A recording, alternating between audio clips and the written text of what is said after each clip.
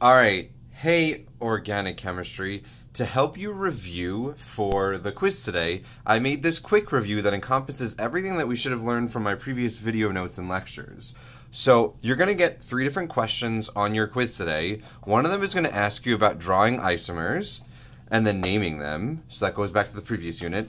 Another one is going to be identifying whether the pair of isomers, or the pair of structures here are in fact isomers and explaining why. And then another question is going to ask you to draw chair conformations, and then tell me which position, axial or equatorial, the substituents on the cyclohexane are. So let's get started. So question number 1, and this is just a sample question, and it's going to be very similar to what you're getting, says draw and name 4 constitutional isomers that have the formula C8H18. So I'm not asking you to draw all of them, I'm just asking you to draw 4 of them. The easiest one to draw would probably be a straight chain of 8 carbons. So C8H18, and I'm going to give you this on your quiz, is definitely an alkane. How do I know that? It follows the 2N plus 2 rule with the hydrogens. Remember, CnH2n plus 2 means alkane. If it was CnH2n, that would be alkene. So alkane means I'm going to have all single bonds. So I'm not going to have to worry about double bonds or rings or anything like that. Alright, so let's do a straight chain of 8 carbons. 1, 2, 3, 4, 5.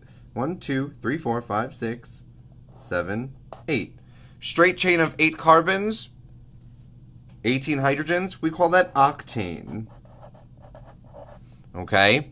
Now let's make an isomer. There are so many different ones that you can make, but you just have to choose to make 4 or 3 more now after the straight chain. So what's always good to do is if you take this end group here, this is a methyl group by the way, this is a CH3. If I take this CH3 and I switch places with anything on the inside, I can get an isomer.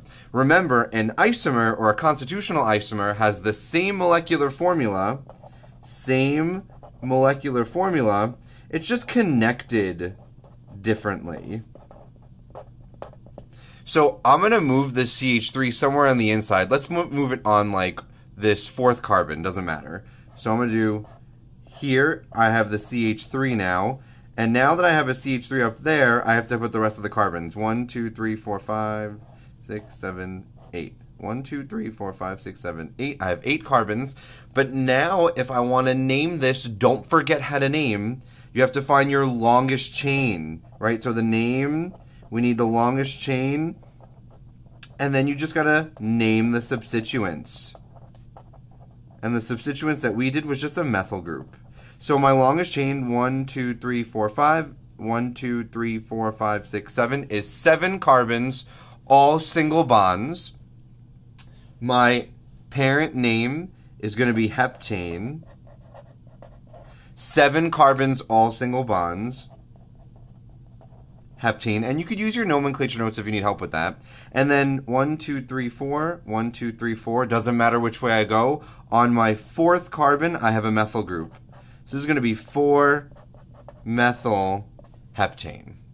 Okay? Now, if I want to, I could just move that methyl group again. Doesn't matter. I could just move this methyl group and rotate it and make it switch places with an inside carbon. I'll put it here now on the 3rd carbon and continue the rest of the chain. This is still going to give me a parent chain of 7 carbons. 1, 2, 3, 4, 5, 6, 7. 1, 2, 3, 4, 5, 6, 7. So I'm still going to get heptane. But now instead of the methyl group being on the 4th carbon, now it's on the 1, 2, 3rd carbon. So this is 3-methyl heptane. And then again, if I want to, I could just move that methyl group inside, or I could do something funkier, and I'm going to do something funkier just in case if you want to get a little bit more creative. I could move another N-methyl group on the inside somewhere. I could make it trade places with a hydrogen that's here. So let's do that. I'm going to move a methyl group on the inside. I'm going to keep the CH3 here. I'm going to put a methyl group here. And then there we go. 1, 2, 3, 4, 5, 6, 7, 8. I still have 8 carbons, But my longest chain, 1, 2, 3, 4, 1, 2, 3, 4, 5, 6, 1, 2, 3, 4, 5, 6, is 6 carbons. So that gives me hexane. Now, you have many different options here, so don't freak out. Don't be like, oh my goodness, how do I know to do that? You don't. You just decide on making different structures by moving carbons on the inside, on the outside to the inside. And so now if I want to number and name this, I'm going to probably have this be smallest numbers. Remember 1, 2, 3, 4, 5, 6, or 1, 2, 3, 4, 5. So it's going to be 2 and 3, 2 and 4. 2, 4 dimethyl hexane. Do not forget our rules of naming, but I did dimethyl because there's 2 methyl groups. So you say di. If there were 3 methyl groups, you would say tri. And then 2,4 because it's on the 2nd and 4th carbon. So that's just an example of drawing different isomers for something that is C8H18. The next question that you're going to get is, now if I give you a set of structures, tell me whether or not they are constitutional isomers. So in order for it to be a constitutional isomer, it has to be the same molecular formula, just connected physically differently. Now, I know that doesn't make grammatical sense, but who cares? Okay? So I have to have, like I had up here, I had moved a methyl group somewhere else. If I had just rotated this structure and still had the methyl group on the 4th carbon, but like if I flipped it, it would be the same structure. It would not be a constitutional isomer. Okay, so let's look at our first example here. Let's get our molecular formula. It's got 1, 2, 3, 4, 5 carbons. 1, 2, 3, 4. They both have 5 carbons. 3, 4, 5, 6, 7, 8, 9, 10, 11. 11 hydrogens. 3, 4, 5, 6, 7, 8, 9, 10, 11. Don't forget how I'm counting carbons and hydrogens. That's an old rule. And then I have a Cl. So both of these have the same molecular formula. So they're gonna be isomers. Okay, they have the same molecular formula. I'm gonna say yes. And nothing is really connected differently, right? On my 2nd carbon, I have a chlorine and a hydrogen, a chlorine and a hydrogen. The only thing that's different is that there's this wedge here, and there's this dash here. The chlorine is wedged here, the chlorine is dashed here. That just means it's coming towards or away from you. Wedge means towards you, dash means away from you. But does that mean that it's connected on different atoms? No. This chlorine is still on carbon 2. Cl on carbon 2, Cl on carbon 2. So are these 2 constitutional isomers? I know I was saying yes before. Well, they have the same molecular formula, and they're actually connected in the same way. So I'm going to say no. Connected in the same way. Right? All of my atoms are connected in the same exact way as they are on the left side and the right side. The only thing different is the chlorine is forward or back. That doesn't make it a constitutional isomer. Okay? All right, next question. All right, both of these, if I look at these two, 6 carbons, 1, 2, 3, 4, 5, 6, 7, 8, 9, 10 hydrogens, BrCl. 2, 4, 6, 7, 8, 9, 10 hydrogens, BrCl. They have the same molecular formula, so they might be isomers. Are they connected differently? Well, there's a Br 1, 2, 3, 1 to 4 position away from a Cl. There's a Br 1 to 2 away from the Cl. So are they constitutional isomers? Yes. Same molecular formula, but connected differently. So you're going to have to do something like this on your quiz today. So these are connected differently. This bromine and chlorine are not on the same carbons as they are before and after here. So that means this is an isomer. They have the same molecular formula, but this Br and Cl are one away from each other. This Br and Cl are 1 and 4 away from each other. And then now we're going to the last one. Let's get a molecular formula for both of them. So notice what I'm doing. I'm getting the molecular formula, seeing if it looks like they're just connected differently, and if they are, constitutional isomers. If not, not isomers. All right, so let's get this first one. This one has 6 carbons. 1, 2, 3, 4, 5. This also has 6 carbons. This has 3, 4, 5, 6, 7, 8, 9, 10, 11, 12. This has 12 hydrogens. This has 3, 4, 5, 6, 7, 8, 9, 10, 11, 12, 13, 14 hydrogens. They do not have the same molecular formula. Are these isomers? No. Do not have same molecular formula. So I have two different no's here. I have no's if they are the same molecular formula and they're connected in the same way, and no if they are not having the same molecular formula at all. Okay? All right, now let's look at the back question. I'm only going to do 1 or 2 of them, but it kind of gets the ball rolling, okay? Maybe if I have enough time in the video, I'll do the third one.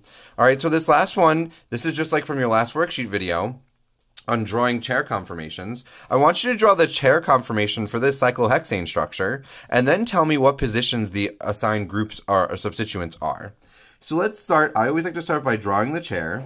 So I like to draw 2 off-sided parallel lines, and then those triangles, and then boom. Kind of looks like a weird bow tie, but it's known as the chair. And then what I like to do to make things simple is put my axials and then my equatorials. So I do axial straight up, equatorial straight down, axial straight up, equatorial straight down, axial straight up, axial straight down, sorry. They should be alternating axials. I think I said equatorial accidentally. So axial up, axial down, axial up, axial down, axial up, axial down. They should always be alternating. Then, if I have an axial up on this carbon, let's call this 1, 2, 3, 4, 5, 6. If I have an axial up, that means I must have an equatorial down. If this equatorial is down, my next equatorial is going to be up. Then equatorial down, equatorial up, equatorial down, equatorial up. I have put all of my axial and equatorial positions on, and now it's just easy to plug and put my groups on. I'm going to number it, doesn't matter how. 1, 2, 3, 4, 5, 6. Okay? Doesn't matter how you number them, as long as you are consistent with where you're putting your groups. On my first carbon, or carbon number 1, according to me, I'm going to have a CH3 down. Remember, the wedge means down. So I need a CH3 down. So on my first carbon, my wedge being down, CH3 has to be on an equatorial position. So my dashed, oh, sorry, my bad. You're probably like, what? Mr. T, I thought you said that was a dashed. Sorry, this is a dashed. Dash means down. This does mean down. I just accidentally named it wrong. So this is a dash. My dash needs to be down.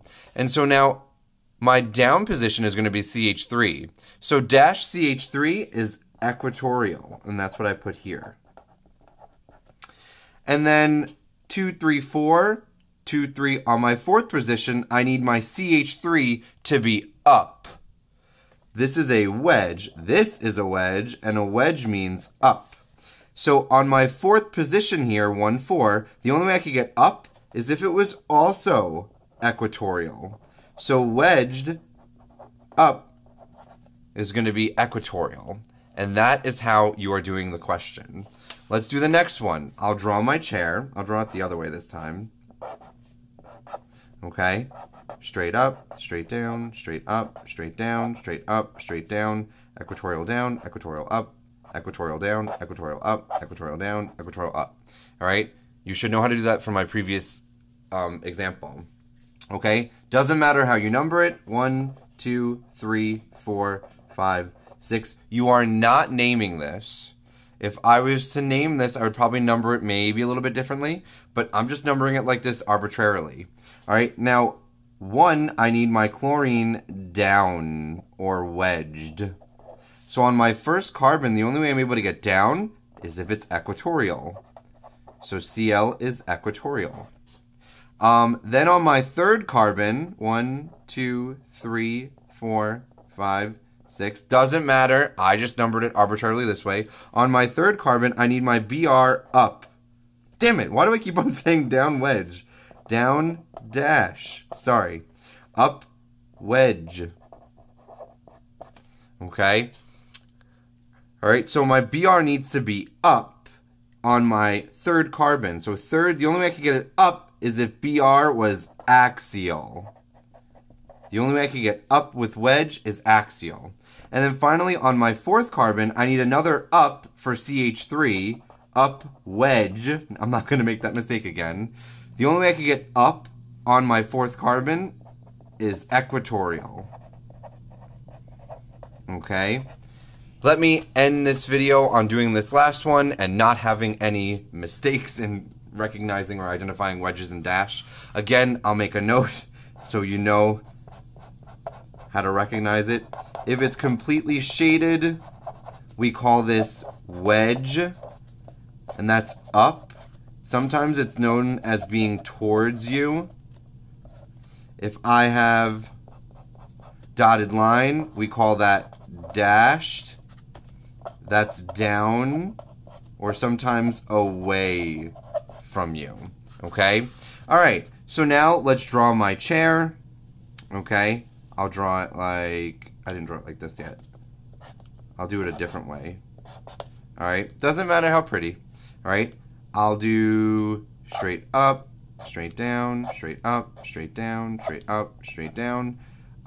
If this is up, that means angled or equatorial down, equatorial up, equatorial down, equatorial up. Sorry, that doesn't really look like equatorial. Equatorial down, equatorial up. Okay? That's equatorial. I'm not looking for pretty here. Okay? Alright, and now I'll just number it 1, 2, 3, 4, 5, 6. Okay? I'll number this. Doesn't matter. 1, 2, 3, 4, 5, 6. You just got to be consistent. Alright, on my second carbon, I have, and I'm going to call it right, a wedge up of the CH2, CH2, CH3. CH2, CH2, CH3. This is known as a propyl group, if you remember. I need that to be up on my second carbon. So in order for that to happen, my second carbon up is equatorial. So this is equatorial.